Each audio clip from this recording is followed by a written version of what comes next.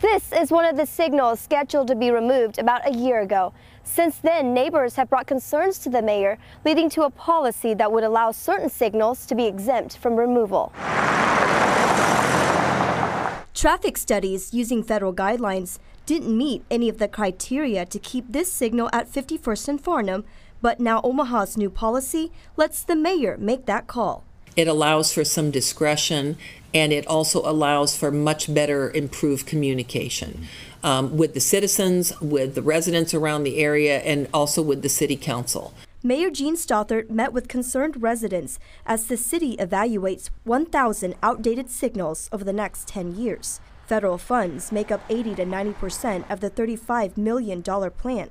We understand that federal funds have strings attached to it sometimes, but it didn't necessarily, these warrants did not take account the needs of the neighborhood. The new 6-step policy will be used immediately. Improving travel, improving safety, letting them talk to each other, being much more efficient, being able to tell like that if a light goes out.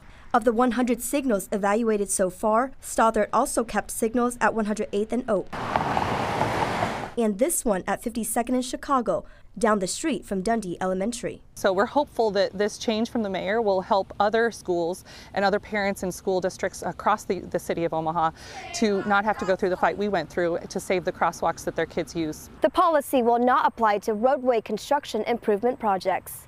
And Dundee, Chin Doan, KETV Newswatch 7.